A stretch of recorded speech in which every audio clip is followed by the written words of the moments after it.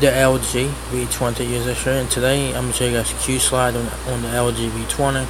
So if you guys don't know what QSlide is, it's basically LG's version of multitasking. So what QSlide will let you do is it will let you use one app over top of the other app. So you guys can do a couple different things with QSlide.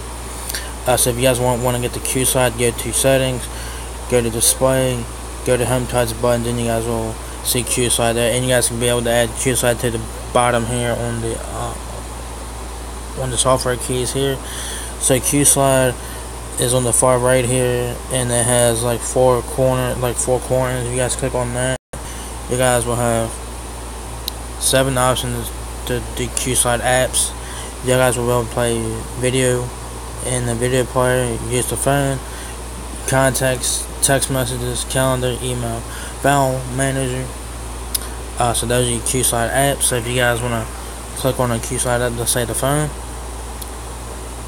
will pop up, and you guys can use the phone, dial a number, and all that cool stuff. Y'all guys can also resize as well, make it big or smaller, move it around right there. Y'all guys move it around on the screen right there, and you guys can also make it less transparent. Y'all guys see it's getting faded out into the display there.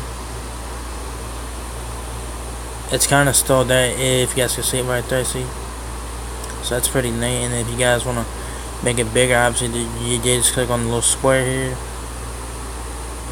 and it'll basically take the full screen. If you guys want to go back to QSlide, just click on the thing on the right here, and I say text messages. You guys will be able to send a text message here and stuff like that, so that's pretty neat. If you guys want to just get out of it, just hit the X and it'll go away. So QSlide is, I guess, useful, but I mean, QSlide's okay. I mean, dual window or like multi-window on Android now is better, because you guys can use any app you want. I mean, QSlide is okay. I mean, you're gonna use one app, so let's say you go to the Play Store, you guys click on QSlide, and you guys do the text messages. See, you guys can do that. You guys can't do 2 QSlide apps. So let's say the calendar can't do it, and you're gonna use one QSlide app at a time. Basically, what I'm saying there. So yeah, that is, guys, QSlide on the LG V20. That's LG's version of multitasking. It is okay, but dual window on Android now is way better, because you can use about any app you want on Android to do all split screen multitasking on Android now. So yeah, that's all pretty much it there, guys. So if you guys enjoyed this video, give me a thumbs up, guys. It really helps me out a lot.